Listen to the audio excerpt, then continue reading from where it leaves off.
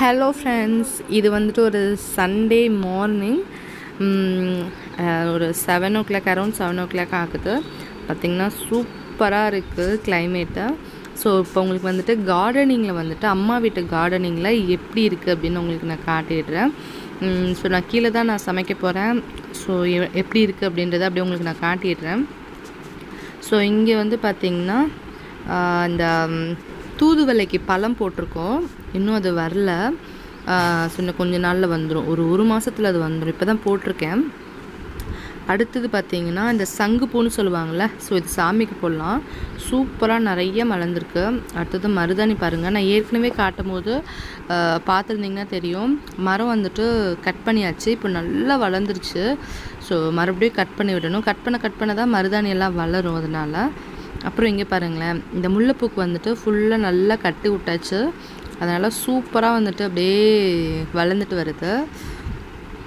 அப்புறம் இங்கே இருங்களேன், இந்த இதுதான் வந்துட்டு பார்த்திங்கன்னா துணித்தி பச்சை. ஸோ குழந்தைங்க இருக்க வீட்டில், பிறந்த வீட்டிலலாம் இது கண்டிப்பாக இருக்கணும். அவ்வளோ நல்லது பிறந்த குழந்தைக்கெல்லாம் இது போடுறது. அதனால வந்துட்டு வளர்ந்துட்டுருக்கு, நல்லது. அப்புறம் வந்துட்டு பார்த்திங்கன்னா சூப்பராக பாருங்களேன், நம்மளோட வெத்தலை சூப்பராக வளர்ந்துட்டுருக்கு. ஸோ இது இடையில நம்ம கட் பண்ணக்கூடாது, நல்லா வளர விட்டுட்டு, ஏன்னா இடையில நம்ம கட் பண்ணோம்னா வளராமல் போயிடும், அப்படியே நின்று போயிடும். அதனால் ஃபுல்லாக வளரணும். அதனால் ஃபுல்லாக கொடி கட்டி விட்டுருக்காங்க அம்மா. கொடி கயிற்றுலலாம் நல்லா கொடி கட்டி விட்டுருக்காங்க. ஸோ இந்த அளவுக்கு சூப்பராக வந்திருக்கு வெத்தலை. இது காஞ்சி போகாது, இது அப்படியே ஃப்ரெஷ்ஷாகவே இருக்கும். ஸோ இது நல்லா கொடி ஃபுல்லாக வளர்ந்ததுக்கப்புறம் நம்ம கட் பண்ணலாம். அப்புறம் வந்து கத்தாழை பாருங்கள், கத்தாழைலாம் ஃபுல்லாக கத்தாழை இருக்குது. ஸோ ஃப்ரெஷ்ஷான ஒரு நேச்சுரல் கத்தாழை வந்துட்டு இங்கே இருக்குது. ஸோ அவ்வளோதான். ஸோ அப்புறம் வந்துட்டு நிறைய காய்கறிகள் போட்டிருக்கோம். கொஞ்ச நாளில் வளரும். இதுதான் வந்துட்டு அம்மா வீட்டோட பேக்யார்ட் வியூ. ஸோ மாடியில் தான் நாங்கள் இருக்கோம். ஸோ அது அந்த ஜன்னலோட அங்கிட்டு அந்த பக்கத்து இருக்கோம். ஸோ இதுதான் வந்துட்டு அம்மா வீட்டோட பேக்யார்ட் வியூ. ஓகே, நான் சில விஷயங்களை ஷேர் பண்ணுறேன். அப்புறம் இங்கே பார்த்திங்கன்னா இது வந்துட்டு துணி துவைக்கிற கல். ஸோ இது எல்லாத்து வீட்லேயும் இருந்தால் நல்லாயிருக்கும். ஸோ வந்துட்டு எங்கள் வீட்லேயும் இருக்குது. நாங்கள் சின்ன பிள்ளையா இருக்கும் போதெல்லாம் அம்மா இதில் தான் துவைப்பாங்க. மிஷின் கிடையாது அப்போது. அம்மா இதில் தான் வந்துட்டு கையில் துவைப்பாங்க. பக்கத்தில் பக்கெட்டில் தண்ணி வச்சுட்டு இங்கே தான் துணி துவைப்பாங்க. துணி துவைச்சி முடிச்சுட்டு மோட்ரு போட்டு விடுவாங்க துணி ஓடும் போது. இதுதான் வந்துட்டு ஆக்சுவலி மோட்டர் ரூம். ஃபஸ்ட்டு இங்கே வந்துட்டு பாத்ரூமாக இருந்துச்சு, குளிக்கிற ரூமாக இருந்துச்சு. இப்போ அதை வந்துட்டு மோட்டர் ரூமாக கன்வெர்ட் பண்ணியாச்சு. ஸோ இங்கே மோட்ரு போட்டோம் அப்படின்னா தண்ணி வழிஞ்சு மேலேருந்து ஊற்றும். ஸோ அதுலேருந்து ஊற்றும். ஸோ ஷவர் மாதிரி, அதாவது 20 years பேக் நான் சொல்கிறது. 20 years பேக்லலாம் நாங்கள் வந்துட்டு இதான் ஷவர் எங்களுக்கு. அப்போது இதில் வந்துட்டு ஜாலியாக இருக்கும். விளையாடும் போது ஃபுல்லாக கீழே வந்துட்டு படுத்துட்டு நானும் அக்காவும் நல்லா ஜாலியாக விளாடுவோம். அடுத்து வந்துட்டு இந்த தொட்டி பாருங்கள், இதுதான் எங்களோட swimming pool. So 20 years back வந்துட்டு இதுதான் எங்களோட சின்ன வயசு ஸ்விம்மிங் பூல். ஸோ இதில் தான் தண்ணி நிரப்பி ஜாலியாக விளையாடுவோம். ஸோ இப்போலாம் வந்துட்டு எப்போவாவது வந்துட்டு தம்பி இதில் விளையாடணுன்னு ஆசைப்பட்டானா தண்ணி நிரப்பி அதில் விளையாட விடுவோம் கொஞ்ச நேரத்துக்கு. அடுத்து பார்த்திங்கன்னா இதெல்லாம் எத்தனை பேர்த்து வீட்டில் இது இருக்குது இப்போன்னு நீங்கள் சொல்லுங்கள். பேக் சைடில் இருக்கக்கூடிய அடுப்பு. பட் ஆனால் இப்போ யூஸ் பண்ணுறது இல்லை.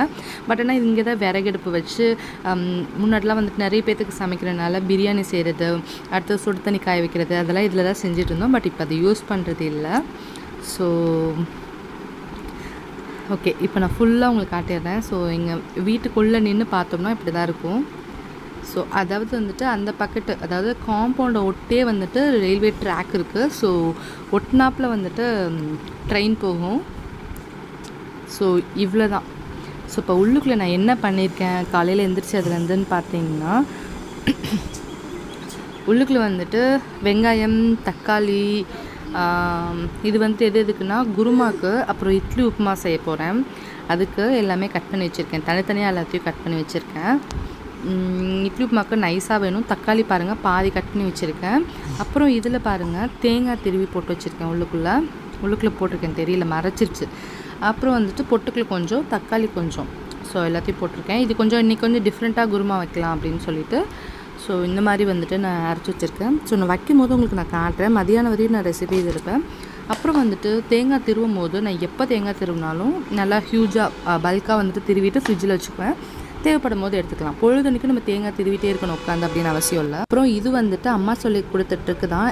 நம்ம வந்துட்டு காய்கறிகள் கட் பண்ணும்போதோ எது கட் பண்ணனாலும் பக்கத்தில் வந்துட்டு ஒரு பாத்திரத்தில் தண்ணி வச்சுக்கணும். ஸோ அப்படி தண்ணி வச்சுட்டா நம்ம பொழுதுனைக்கு எந்திரிச்சு போய் நம்ம கட் பண்ணிவிட்டு கழுவிட்டு வர வேண்டிய அவசியம் இருக்காது. இதிலே நம்ம கழுவிட்டு அதுக்கப்புறம் கட் பண்ணலாம். இல்லை தக்காளி கூட அதை கழுவிக்கலாம். அப்புறம் நம்ம வெங்காயம் உரிச்சோம்னா அதில் கூட போட்டுக்கலாம். அதனால அப்புறம் துணி ஓடிட்டுருக்கு. அந்த சவுண்டு தான் உங்களுக்கு பேக்ரவுண்டில் பெரிய சவுண்டாக ஓடிட்டுருக்கும், கடன்னு.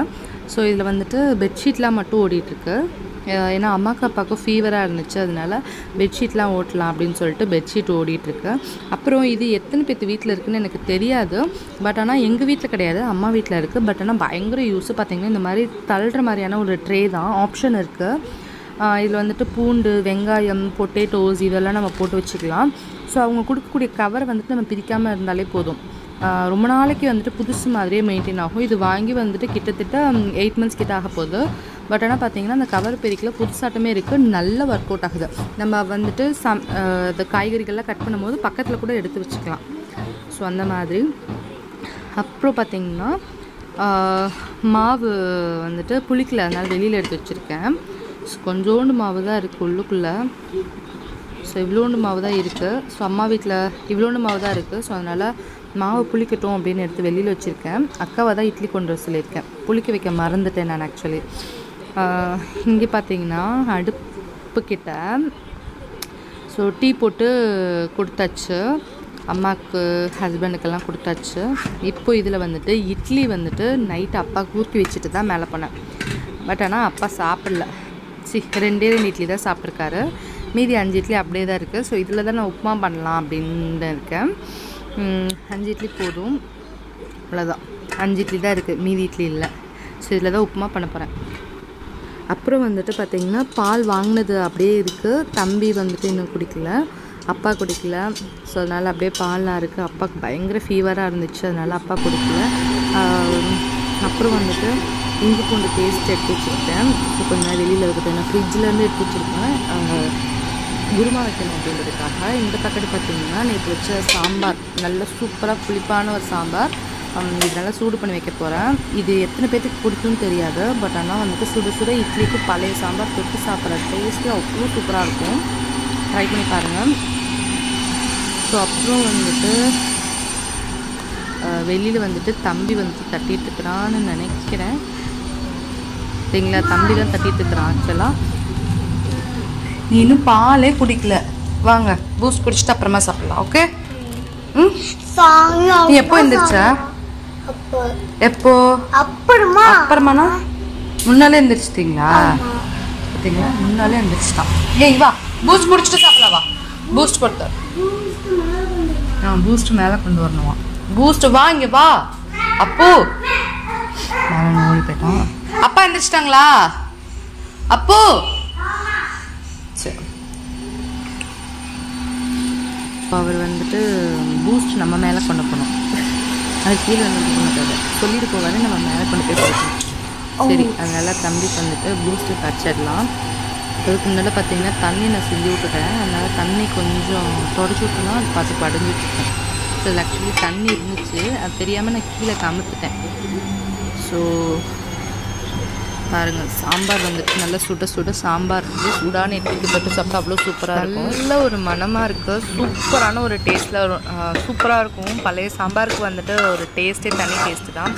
இன்றைக்கி உங்களுக்கு வந்துட்டு ஆஃப்டர்நூன் வரையும் விலாக் எடுக்கலாம், கண்டினியூ பண்ணலான்னு இருக்கேன். பட் எந்தளவுக்கு வந்துட்டு ஒர்க் ஆகுதுன்னு தெரியல, பார்க்கலாம். முடிஞ்ச வரைக்கும் நான் ஆஃப்டர்நூன் வரையும் என்ன செய்கிறேன் அப்படின்றத எடுத்துருவேன்.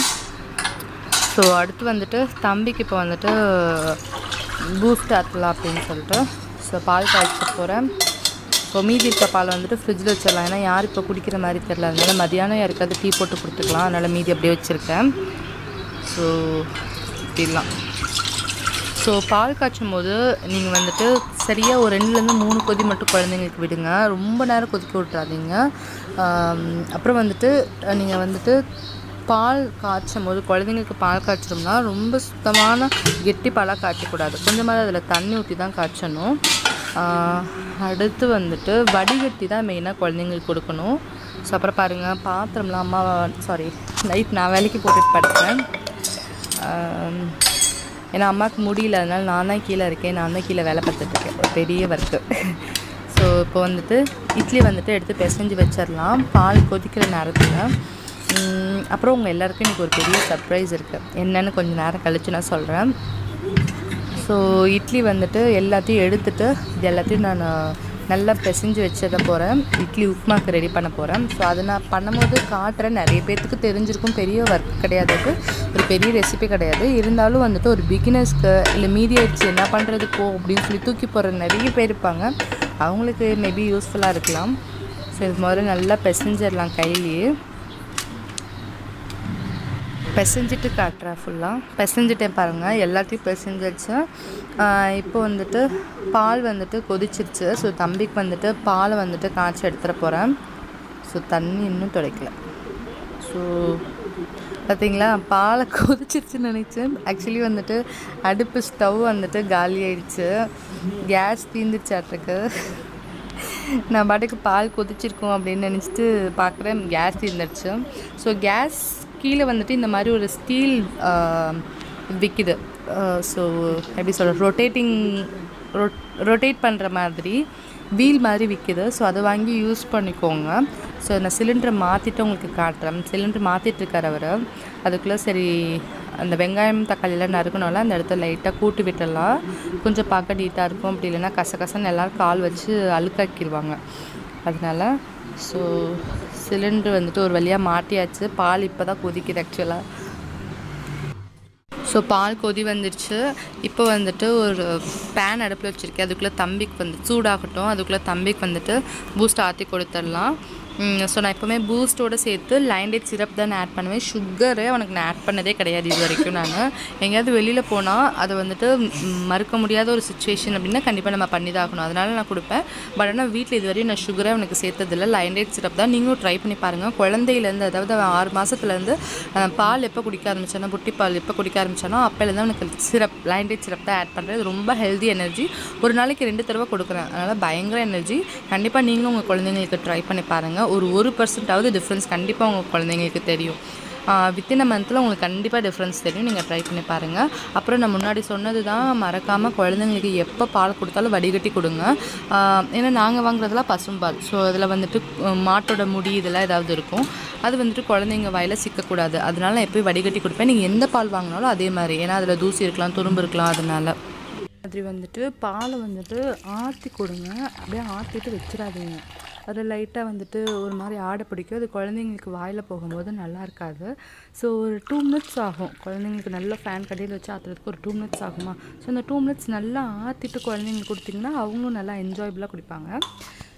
ஸோ அப்புறம் வந்துட்டு டீ வைக்கலான்னு பார்த்தா டீ தூள் வந்துட்டு பார்த்திங்கன்னா காலி ஆகிடுச்சு. ஸோ டீ தூள் வந்துட்டு இந்த பாட்டிலில் தான் அம்மா கொட்டி வைக்கிறாங்க. ரொம்ப ஸ்டடியாக இருக்குது, ஈஸி டு ஹேண்டில், நல்லாயிருக்கு.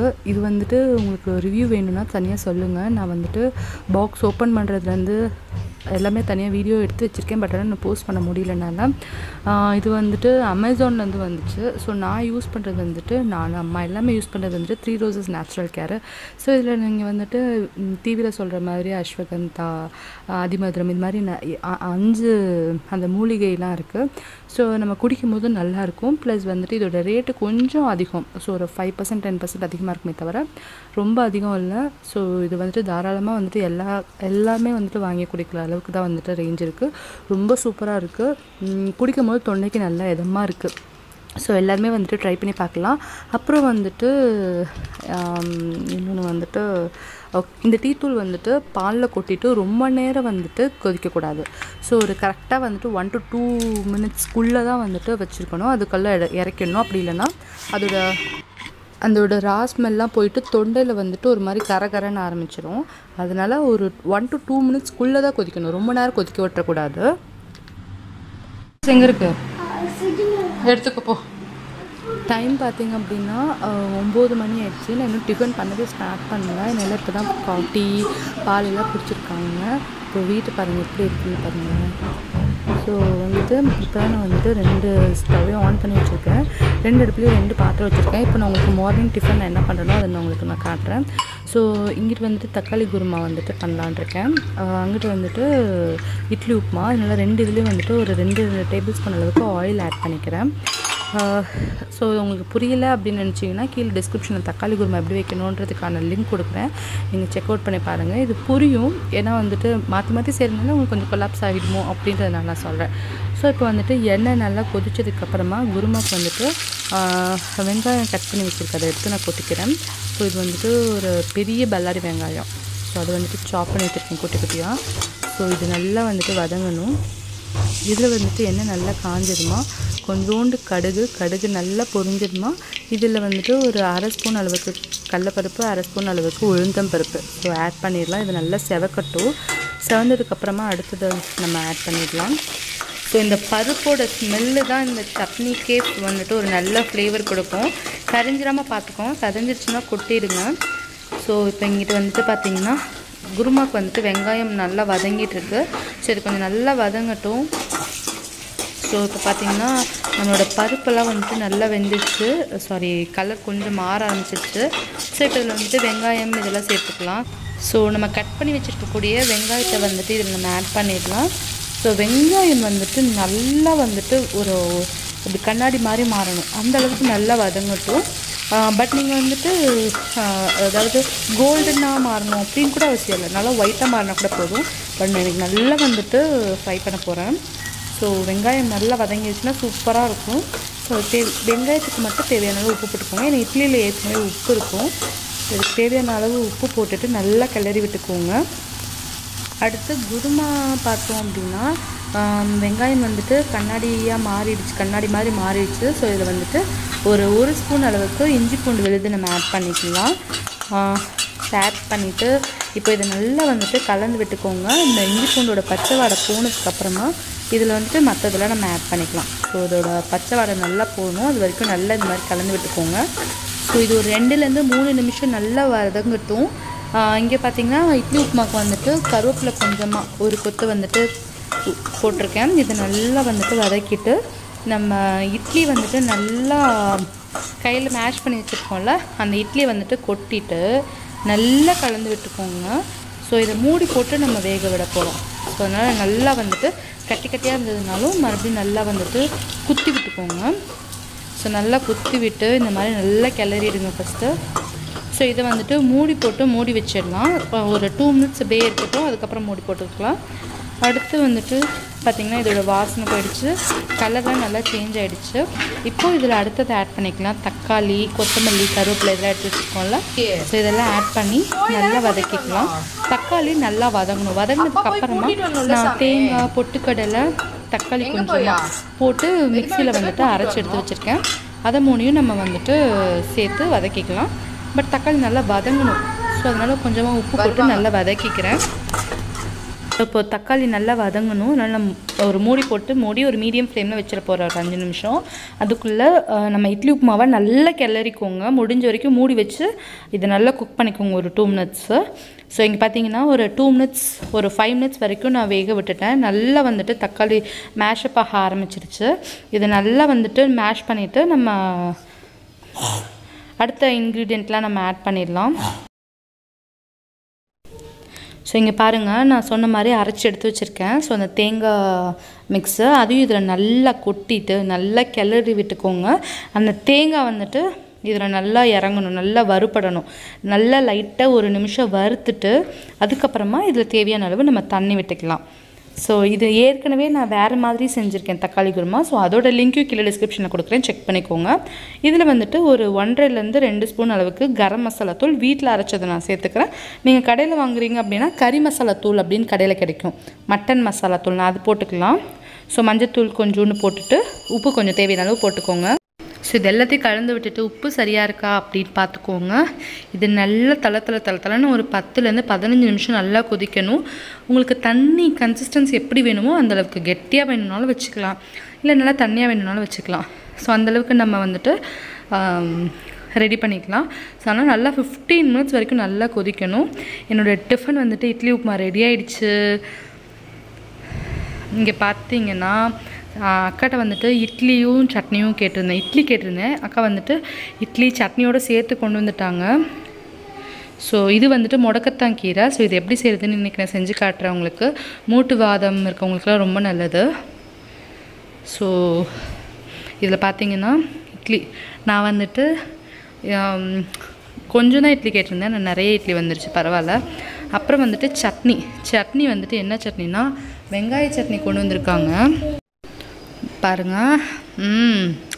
சூப்பராக வந்துட்டு வெங்காய சட்னி கொண்டு வந்திருக்காங்க. இங்கே வந்துட்டு அம்மாவுக்கும் அப்பாவுக்கும் வந்துட்டு குளுக்கோஸ் கலக்கிறதுக்காக நல்லா கொதிக்க வச்சுட்ருக்கேன் தண்ணியை. அப்புறம் இன்னொரு சர்ப்ரைஸ் பார்த்திங்கன்னா இதுதான். ஸோ இந்த சர்ப்ரைஸ் தான் நான் காலையிலேருந்து சொல்லிட்டு இருந்தேன். ஸோ எனக்கு சீம்பால்லாம் அவ்வளோ பிடிக்கும். ஸோ அதனால் சீம்பால் வந்துட்டு பார்த்திங்கன்னா ஒரு 6லேருந்து 7 லிட்டர் வரையும் கிடச்சிச்சு. ஸோ அது அப்படியே வந்துட்டு அக்கா டின்லேயே கொண்டு வந்து கொடுத்துட்டாங்க. ஸோ தெரிஞ்சவங்க கொண்டு வந்து கொடுத்துட்டாங்க, அதனால் அப்படியே கொண்டு வந்துட்டாங்க. இங்கெல்லாம் வந்துட்டு பார்த்திங்கன்னா ஃப்ரீயாகவே கிடைக்கும். ஸோ சம்டைம்ஸ் காஸ்ட் பண்ணணும் நம்ம, சம்டைம்ஸ் வந்துட்டு ரொம்ப தெரிஞ்சவங்களும் நமக்கு ஃப்ரீயாகவே கொடுத்துருவாங்க. ஸோ அந்த மாதிரி வந்துட்டு 6 லிட்டர்ஸ் வந்திருக்கு. இது எல்லாம் எனக்கு மட்டும் கிடையாது, இது அப்படியே ஷேரிங், அம்மாவுக்கு எனக்கு அக்காவுக்கு அது மாதிரி எல்லாம் ஷேர் பண்ணிக்குவோம். ஸோ இப்போ வந்துட்டு சீம்பால் வந்துட்டு நல்லா திரட்ட போகிறேன். ஸோ ஏற்கனவே இந்த ரெசிபி நான் பார்த்துருக்கேன், செஞ்சுருக்கேன். பட் நான் அது பால் ஊற்றி செஞ்சுருப்பேன். இது வந்துட்டு நம்ம பசும்பால் சேர்க்காமல் தண்ணி சேர்க்காமல் அப்படியே ஃப்ரெஷ்ஷான சீம்பாலை வந்துட்டு இது ரெடி பண்ண போகிறோம். ஸோ இதில் என்ன பண்ணுறேன்னா 2 சொம்பு சீம்பால் வந்துட்டு எடுத்துக்கிறேன் திரட்டுறதுக்கு. அக்கா வந்துட்டு கேக் மாதிரி செஞ்சு வீட்டுக்கு கொண்டு போயிடுறேன் அப்படின்னு சொல்லிச்சு. ஸோ அப்புறம் வந்துட்டு ஓகே, இன்னும் கொஞ்சம் வந்துட்டு ரொம்ப அந்த சீம்பால் பவுடர் வந்துட்டு நான் ஒன்று செய்யலாம் அப்படின்னு ரொம்ப ஆசையாக வந்துட்டு இருக்கேன். இது வந்துட்டு குழந்தைங்களுக்குலாம் அது ரொம்ப ரொம்ப நல்லது. ஏன்னா குழந்தைங்களாம் இந்த மாதிரி சீம்பால்லாம் செஞ்சு கொடுத்தா சாப்பிட மாட்டாங்க. பட் பவுட்ரு செஞ்சு கொடுத்து அதை வந்துட்டு பாலில் கலக்கக்கூடாது, தண்ணியில் நல்லா கொதிக்கிற தண்ணியில் நம்ம ஆற்றி கொடுத்தோன்னா அவங்க ஹெல்த்துக்கு அவ்வளோ நல்லது. ஸோ நான் சொன்ன மாதிரி அக்கா வந்துட்டு சீம்பால் கேக் ரெடி பண்ணுறதுக்காக சுகரு அப்புறம் ஏலக்காய் பொடி இதெல்லாம் வந்துட்டு அரைச்சிட்ருக்காங்க. ஸோ இந்த குக்கரில் தான் வைக்க போகிறாங்க. இங்கே நம்மளோட சீம்பால் வந்துட்டு அதாவது வந்துட்டு 90% ரெடி ஆகிடுச்சு. பார்த்தீங்கன்னா தண்ணி வந்துட்டு லைட்டாக பபிள்ஸ் மட்டும் வந்துட்டுருக்கு. இந்த ஸ்டேஜில் வந்துட்டு சுகர் ஆட் பண்ணலாம். ஸோ சுகர் வந்துட்டு நம்மளோட இனிப்புக்கு தகுந்த மாதிரி இவ்வளோதான் ஆட் பண்ணணும் அவ்வளோதான் ஆட் பண்ணணும்னு கிடையாது.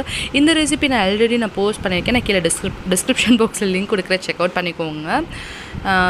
ஸோ தக்காளி குருமா, அப்புறம் இந்த சீம்பால் ரெசிபி, அப்புறம் அடுத்தது வந்துட்டு பொட்டேட்டோ ஃப்ரை இன்றைக்கி பண்ணலான் இருக்கேன். ஸோ அந்த ரெசிபி எல்லாமே வந்துட்டு கீழே டிஸ்கிரிப்ஷனில் லிங்க் கொடுக்குறேன், ஏற்கனவே பண்ணியிருக்கேன். இருந்தாலும் வந்துட்டு இது எல்லாமே டிஃப்ரெண்ட்டாக இந்த டைம் நான் செய்கிறேன். ஸோ இதில் உங்களுக்கு ஃப்ளேவர் பிடிக்கும் அப்படின்னு நினச்சிங்கன்னா ஏலக்காய் வந்துட்டு 4 தட்டி போட்டிங்கன்னா சூப்பராக இருக்கும். அவ்வளோதான். இது அப்படியே நீங்கள் வந்துட்டு ஒரு 2 மினிட்ஸ் அப்படியே இன்னும் அடுப்பில் ஹை ஃப்ளேமில் வச்சு நல்லா கிளறிட்டு எடுத்திங்கன்னா சூப்பரான சீம்பால் வந்துட்டு ரெடி ஆகிடுச்சு பாருங்கள். அவ்வளோதான். இந்த பக்கெட்டு வந்துட்டு அக்காவுக்கு எனக்கு நினைவு நாள். ஸோ அதனால் அம்மா அப்பாலாம் வந்துட்டு சமாளிக்க போகிறாங்க, அதனால் மேகி ரெடி பண்ணிகிட்டு இருக்கோம். அக்காவுக்கு பிடிச்சது எல்லாமே செஞ்சு எடுத்துகிட்டு போவாங்க அம்மா. பட் ஆனால் அம்மாவுக்கு முடியாதனால எதுவுமே செய்யலை. ஸோ மேகி மட்டும் எடுத்துகிட்டு போகலாம் அப்படின்னு எடுத்துகிட்டு போயிட்டுருக்காங்க. அப்புறம் எல்லாம் போயிருக்காங்க. ஸோ அதுக்குள்ளே நம்ம பாதி வேலையை முடிச்சிடலாம் அப்படின்னு சொல்லிட்டு ஸோ ரசம் வச்சுட்டேன், கல்ல வச்ச குருமா இருக்குது, சாப்பாடு வேகுது.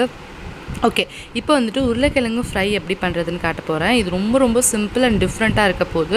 கொஞ்சமாக நம்ம உருளைக்கிழங்கு வந்துட்டு பார்த்திங்கன்னா இந்த ஷேப்பில் வந்துட்டு கட் பண்ணிக்கணும். கட் பண்ணிவிட்டு நல்லா கழுவி எடுத்துகிட்டு ஆயிலில் வந்து ஒரு 4-5 டீஸ்பூன் விட்டுட்டு அதில் எதுவுமே போடக்கூடாது. எதுவுமே போடாமல் உருளைக்கிழங்கு டேரெக்டாக கொட்டிட்டு நல்லா வதக்கணும். ஸோ வதக்கிட்டுருக்கேன். இப்போ பார்த்திங்கன்னா நம்மளோட சீம்பால் பவுடர் வந்துட்டு நான் ரெடி பண்ணி வச்சுட்டேன். ஸோ அது வந்துட்டு நல்லா காய வச்சுருக்கேன் ஃபேனுக்கு அடியில். ஸோ கைப்படாமல் ரெடி பண்ணிகிட்ருக்கேன், ஏன்னா குழந்தைக்கு கொடுக்குறது அப்படின்றதுனால. ஸோ சூப்பராக பாருங்கள், நல்லா காஞ்சிட்ருக்கு.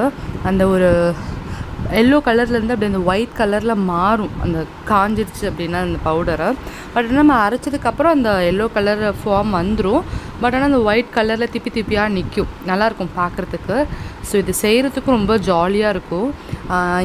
இந்த ரெசிபி வந்துட்டு முன்னாடி அப்லோட் பண்ணுவேனா இல்லை இந்த விலாக் அப்லோட் பண்ணதுக்கப்புறம் பண்ணுவேனான்னு எனக்கு தெரியல.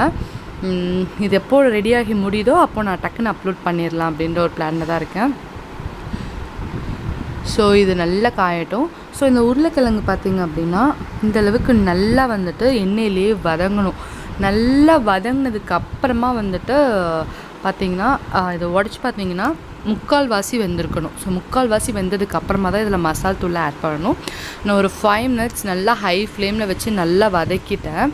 இதுக்கப்புறமா இதில் வந்துட்டு 1/4 டீஸ்பூன் அளவுக்கு மஞ்சத்தூள், அப்புறம் 1லேருந்து 2 டீஸ்பூன் அளவுக்கு கரம் மசாலா உங்களோட காரத்துக்கு தகுந்த மாதிரி போட்டுக்கோங்க. இப்போ இது நல்லா கலந்து விட்டுட்டு இதில் வந்துட்டு உப்பு தேவைன்னா இப்போ நீங்கள் போட்டுக்கலாம். உங்கள் தேவைக்கு மட்டும் போட்டுக்கோங்க. ஏன்னா வந்துட்டு நம்ம இன்னும் சுண்ட வந்துட்டு பார்த்திங்கன்னா உப்பு கைக்கிற மாதிரி போயிடும். அதனால் பார்த்து சேர்த்துக்கணும். ஸோ நான் வந்துட்டு பார்த்திங்கன்னா ஒரு 1/2 ஸ்பூன் அளவுக்கு மட்டும் நான் ஆட் பண்ணிவிட்டு நல்லா கிளறி விட்டுக்க போகிறேன். ஏன்னா வந்துட்டு இன்னும் சுண்டுச்சுன்னா உப்பு கைக்கிற மாதிரி போயிடும். அதனால் ஏன்னா நம்ம இன்னொரு மசாலாவும் இதில் ஆட் பண்ண போகிறோம். அதனால் ஸோ இதை நல்லா இந்த மாதிரி கிளறி விட்டுக்கோங்க. ஸோ இதோட ஃப்ளேவர் பார்த்திங்கன்னா நம்ம கடைசியாக ஆட் பண்ணக்கூடிய ஒரு மசாலா. ஸோ இது பார்த்திங்கன்னா ஆல்மோஸ்ட் ரெடி ஆகிடுச்சு. இன்னொரு 5 மினிட்ஸ் தான் இருக்குது. ஸோ அதனால் நான் என்ன பண்ண போகிறேன்னா சக்தி மட்டன் மசாலா அப்படின்னு சொல்லிட்டு கடையில் கிடைக்கும். அதில் வந்துட்டு ஒரு 1/2 ஸ்பூன் மட்டும் போட்டால் போதும், நிறைய போட வேணாம். ஃபைனலாக நம்ம இறக்கிறதுக்கு ஒரு 2-3 நிமிஷத்துக்கு முன்னால் இதை நல்லா கொட்டிட்டு கிளறிக்கோங்க. ஒரு மீடியம் ஃப்ளேமில் வச்சு நல்லா இந்த மாதிரி கிளறிக்கோங்க. இது இறக்க போகும்போது கொட்டிட்டு நம்ம நல்லா கிளறிட்டு இறக்கணுன்னா அவ்வளோ ஃப்ளேவர் வந்துட்டு டிஃப்ரெண்ட்டாக இருக்கும். செம்ம டேஸ்ட்டாக இருக்கும். அந்த மட்டன் மசாலாவும் கரம் மசாலாவும் சேரும் போது செம்மையாக இருக்கும். கரம் மசாலா வீட்டில் அரைச்சது, பட் இந்த மட்டன் மசாலா வந்துட்டு கடையில் வாங்கினது தான். பட் ஆனால் செம்ம ஃப்ளேவர் கொடுக்கும் இது ரெண்டும் காம்பினேஷன் ஆகும்போது. ஸோ பாருங்கள், கரெக்டாக ஒரு 3 மினிட்ஸ் ஆகிடுச்சு. இந்த பக்கத்து வந்துட்டு சாப்பாடு வடிஞ்சிட்ருக்கு. இந்த அடுப்பில் நான் என்ன பண்ண போகிறேன்னா முடக்கத்தான் கீரை வந்துட்டு வாங்கி வச்சுருக்கோம்ல, அக்கா கொண்டு வந்தாங்கள்ல, அதை தான் செய்ய போகிறேன் துவையலாக. இப்போ என்ன பண்ணியிருக்கேன்னா ஒரு 2 டேபிள் ஸ்பூன் அளவுக்கு எண்ணெய் விட்டுட்டு அதில் கடலைப்பருப்பும் உளுந்தம்பருப்பும் ஈக்குவல் அமௌண்ட், அதாவது 1 டேபிள் ஸ்பூன் அளவுக்கு ரெண்டும் சேர்த்து போட்டிருக்கேன். இது நல்லா வந்துட்டு கோல்டன் ப்ரௌன் ஆனதுக்கப்புறம் ஒரு 4-5 வரமிளகா கிள்ளி வச்சுருக்கேன். அப்புறம் புளி வந்துட்டு இன்னும் கூட நீங்கள் நிறைய எடுத்துக்கலாம், ஏன்னா கசக்கும், அதனால ஒரு மாதிரி இருக்கும், துவக்கும் துவையில். அதனால் வந்துட்டு புளி இன்னும் கொஞ்சம் கூட உங்களுக்கு தேவைப்பட்டால் எடுத்துக்கலாம். அப்புறம் வந்துட்டு பெருங்காயத்தூளையும் நான் சேர்த்து போட்டிருக்கிறேன் நான். இதை நல்லா வந்துட்டு போட்டு கிளறிக்கோங்க. கிளறினதுக்கப்புறமா முடக்கத்தான் கீரையை நல்லா வாஷ் பண்ணி வச்சுருக்கேன் தண்ணியில். பட் ஆனால் இதில் கொஞ்சம் கூட அழுக்கே இருக்க மாட்டேங்குதுங்க. ஆனால் நீங்கள் நல்லா வாஷ் பண்ணி எடுத்துக்கோங்க. காட்டுறேன் பாருங்கள், தண்ணி அப்படியே கிளியராக இருக்கும். ஸோ இதை நல்லா வாஷ் பண்ணிவிட்டு நல்லா தண்ணியில் அலசிட்டு புளிஞ்சிட்டு அப்புறமா அதில் போட்டுருங்க. ஸோ இதை நல்லா வந்துட்டு வதங்கணும். இந்த கீரை வந்துட்டு ஆக்சுவலி இது வந்துட்டு நம்ம கொத்தமல்லி சட்னி செய்வோம்ல, அதே ஃப்ளேவர் அதே மாடலில் தான் நம்ம செய்கிறோம். ஸோ இந்த ரெசிபி வந்துட்டு நீங்கள் ட்ரை பண்ணி பாருங்கள். முடக்குவாதம் இருக்கவங்களுக்கு, அப்புறம் முட்டி வலி, கை கால் வலியெலாம் இருக்கவங்களுக்கு ரொம்ப நல்லது. ஸோ வீக்லி ஒன்ஸாவது செஞ்சு கொடுத்தா அவங்களுக்கு ரொம்ப நல்லது. அந்த முடக்குவாதத்துக்கெலாம் ரொம்ப நல்ல தீர்வு கிடைக்கும். ஸோ பார்த்திங்கன்னா இந்தளவுக்கு நல்லா வந்துட்டு சுண்டி இருக்கும், சுருங்கி போயிருக்கும் அந்த கீரை. நல்லா சுருங்கினதுக்கப்புறமா இதில் தேங்காய் சேர்க்கணும். இன்னும் ஒரு 2 மினிட்ஸ் நல்லா வதங்கட்டும். இங்கிட்டு பார்த்திங்கன்னா நம்மளோட உருளைக்கிழங்கு ஃப்ரை வந்துட்டு சூப்பராக ரெடி ஆகிடுச்சு. ஸோ இதை நான் இன்னொரு பவுலுக்கு மாற்றி வைக்க போகிறேன். செம்ம ஃப்ளேவர், செம்ம டேஸ்ட்டு. இதில் கருவேப்பிலை, கொத்தமல்லி, கடுகு, அப்புறம் பூண்டு எதுவுமே சேர்க்கல, மசாலா மட்டும் ஆட் பண்ணி எண்ணெயிலேயே வதக்கி நம்ம செஞ்சுருக்கோம். செம்மையாக இருக்கும். ட்ரை பண்ணி பாருங்கள் எனக்காக ஒரே ஒரு தடவை. ரொம்ப ரொம்ப ரொம்ப ரொம்ப நல்லாயிருக்கும். அதுவும் வந்துட்டு இது சூடாக சாப்பிடும்போது அதோடய ஃப்ளேவர் வந்துட்டு எக்ஸ்ட்ராடினரியாக இருக்கும். கண்டிப்பாக எனக்காக ட்ரை பண்ணி பாருங்கள். ஸோ இங்கிட்டு பார்த்திங்கன்னா நம்மளோட கீரை வந்துட்டு கொஞ்சம் வதங்கிடுச்சு. அதில் கொஞ்சமாக தேவையான அளவு உப்பு போட்டுட்டு தேங்காய் வந்துட்டு திருவி எடுத்து வச்சுருக்கேன், அதையும் போட்டு நல்லா வதக்கிக்கோங்க. இந்த தேங்காய் வந்துட்டு கொஞ்சம் ஓரளவுக்கு ஒரு லைட்டாக அதோட தண்ணி ஈரப்பதம் இருக்கும்ல, அது போகிற வரைக்கும் நல்லா வதக்கிக்கோங்க. ஒரு ஸ்லோ ஃப்ளேமில் வச்சு வதக்கிட்டு ஒரு 2 மினிட்ஸில் நம்ம இதை ஜாரில் மாற்றிட்டு அரைச்சி எடுத்துடலாம். சட்னி எப்படி அரைப்போமோ அதே மாதிரி அரைச்சிக்கோங்க. ஸோ இதோடு இந்த விலாக் முடியுது. நான் சட்னி அரைச்சி உங்களுக்கு நான் காட்டுறேன், எப்படி இருந்துச்சு அப்படின்னு காட்டுறேன் பாருங்கள். ஸோ அந்த கொத்தமல்லி சட்னி மாதிரியே தான். ஸோ அதோட ஃப்ளேவர் மட்டும்தான் மாறுமே தவிர, பட் ஆனால் செய்முறை எல்லாமே அதே மாதிரி தான், கலர்லேருந்து எல்லாமே. ஸோ இது நீங்கள் ட்ரை பண்ணி பார்த்துட்டு எப்படி இருந்துச்சுன்னு சொல்லுங்கள். ஸோ இதோடு இந்த vlog நான் முடிச்சுக்கிறேன். உங்களுக்கு இந்த வீடியோ பிடிச்சிருந்தால் மறக்காமல் லைக் பண்ணி ஷேர் பண்ணுங்கள். So keep on smelling. Thank you very much வாட்சிங் திஸ் வீடியோ. பாய்.